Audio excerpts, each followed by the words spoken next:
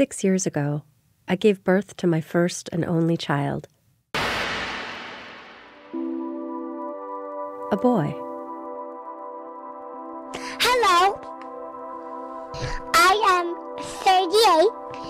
I'm 29, and I really love you. When he was 2 years old, my son began insisting on wearing only pink clothes, preferably ones with lots of sparkles and ruffles on them. She dresses so pretty. She really loves me. When he turned 3, he begged me to buy him some dresses and let him grow his hair long. That made the grandparents a little nervous, but we went with it. That one's a fairy and that one's a princess. Why is she a fairy and she's a princess? Because fairies are magic and princesses don't. That's the difference. And also, they can't fly and they can. Fairies fly and princesses walk.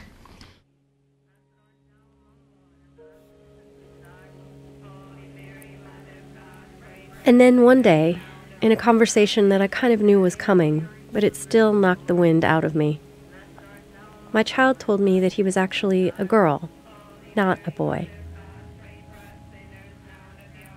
He looked me in the eyes and told me something had gone wrong in my tummy that made him come out as a boy instead of a girl. He wanted me to put him back. He begged me to put him back, to fix this mistake.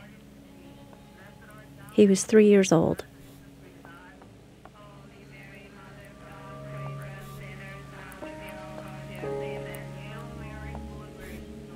I spent the following year resisting, trying to present alternatives. I told my child over and over again that he could continue to be a boy and play with all the Barbies he wanted and wear whatever he liked, dresses, skirts, all the sparkles money could buy. But my child said no, absolutely not. She was a girl. What are your favorite things to play with? My princess things. Your princess things? Why do you like princesses so much? I just kind of do. Do you think it's okay for boys to like princesses?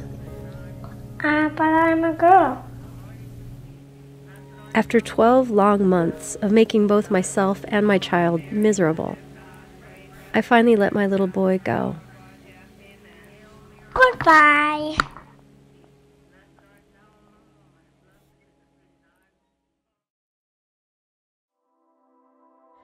Hello! Now let's do it.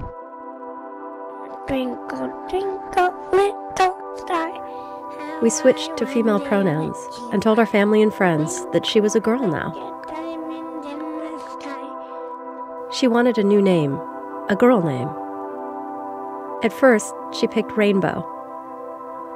I was relieved when she changed her mind and named herself after her aunt.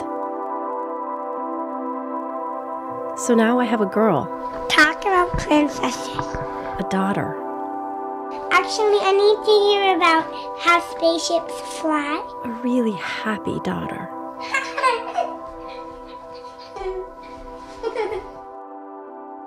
I adore my daughter.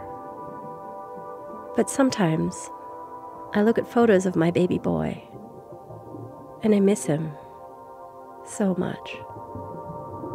This probably sounds crazy, but sometimes I wonder where he is. It's like he was a dream I had one night, and then morning came and I woke up and he was gone. And now there's this little girl in his place, telling me that the boy was just a dream, just someone I imagined. As far as she is concerned, there never was a boy. Could you explain that to me one more time? What's the difference between you and Holly? She's a vagina and I'm a penis. I'm a girl with a penis and she's a girl with a vagina. You're a girl with a penis and she's a girl with a vagina? Yes.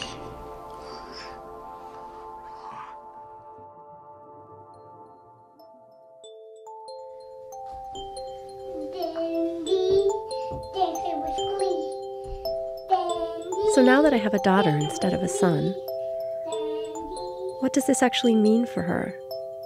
And for me as her mother?